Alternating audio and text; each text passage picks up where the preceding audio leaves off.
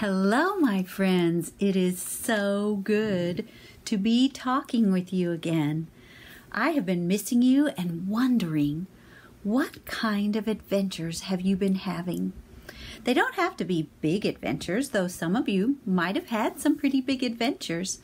They could be small adventures too.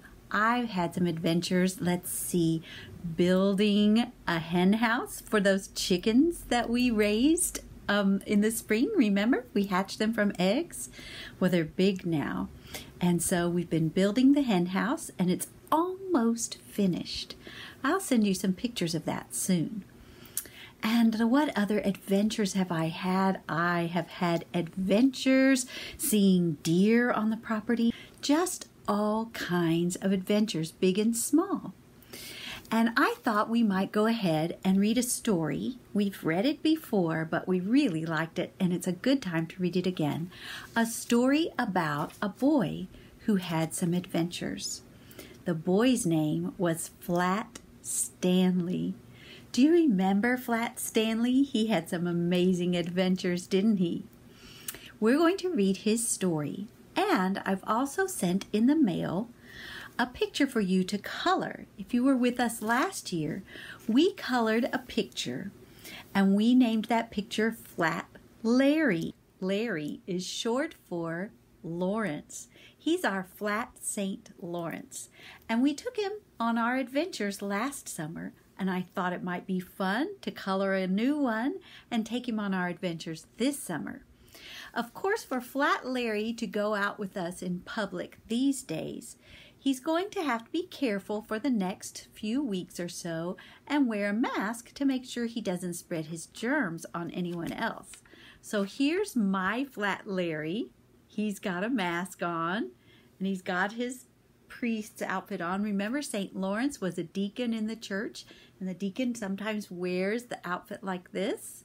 The garments, or they're called vestments, like this. And what's he got in his hands, friend? Yes, he has the Bible in his hand, the Word of God. And he can still pronounce the Word of God even with his safety mask on. This one reminds me of someone that we know. Does it remind you of anyone that you know? We might talk about that again later on. I'd like to hear what you have to say before I tell you who he reminds me of. So watch for my Flat Larry. I'll post a picture on Facebook of something that Flat Larry is doing with me, some adventures that he's having, and then you can post a picture of what your Flat Larry that you have colored, however you want to color him, what he's doing with you this summer. And we can share with each other that way and see kind of what's going on in our lives.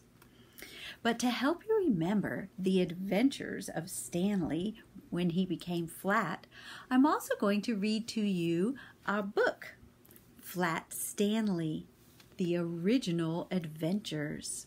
It's by Jeff Brown, and it's in chapters. Let me show you. First, let's take a look at the title page. Remember our title page? What does it have on it? That's right.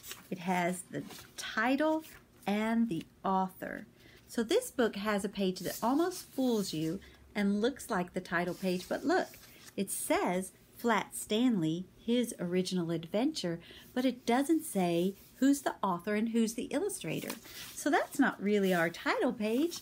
This one is Flat Stanley, his original adventure by Jeff Brown. There's our author. Pictures by Mackie Pimenton. That's our illustrator. And what I'd like for you to see is this book has chapters. We've read maybe just one or two chapter books before, but Flat Stanley is our favorite by far. There are 1, 2, 3, 4, 5 chapters in this book about Flat Stanley. And we're going to read them one chapter per video. So we'll start with chapter 1, and it's entitled The Big Bulletin Board, and it starts on page 1. So let's take a look. Ooh, the first thing we see is a photo. Since the book is about someone named Stanley who becomes flat, Who do you think this is right here? It might be Stanley. Does he look flat yet? No, but take a look at his face. How do you think Stanley's feeling? I don't think he's feeling happy. Let's read and find out. Breakfast was ready. I will go wake up the boys, Mrs. Lambchop said to her husband, George Lambchop. Just then their younger son, Arthur, called from the bedroom he shared with his brother, Stanley. Hey, come and look! Hey! So it turns out this isn't Stanley, this is Arthur. And he's calling from the door of the bedroom, hey, come and look! And he looks a little bit upset. Mr. and Mrs. Lambchop were both very much in favor of politeness and careful speech. Hay is for horses, Arthur, not people, Mr. Lambchop said as they entered the bedroom. Try to remember that. Excuse me, Arthur said, but look! He pointed to Stanley's bed.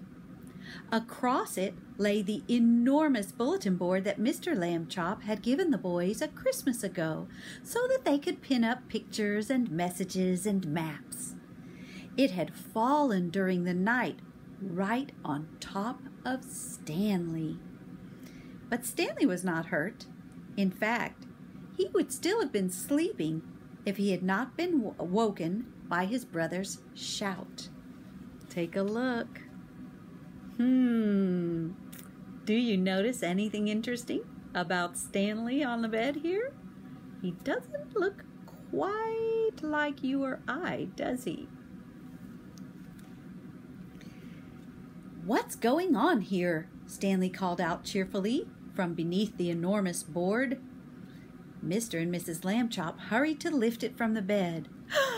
Heavens, said Mrs. Lambchop. Gosh, said Arthur. Stanley's flat. Flat as a pancake, said Mr. Lambchop. Strangest thing I've ever seen. Let's all have breakfast, Mrs. Lambchop said. Then Stanley and I will go see Dr. Dan and hear what he has to say. In his office, there's Dr. Dan. Stanley certainly looks pretty flat.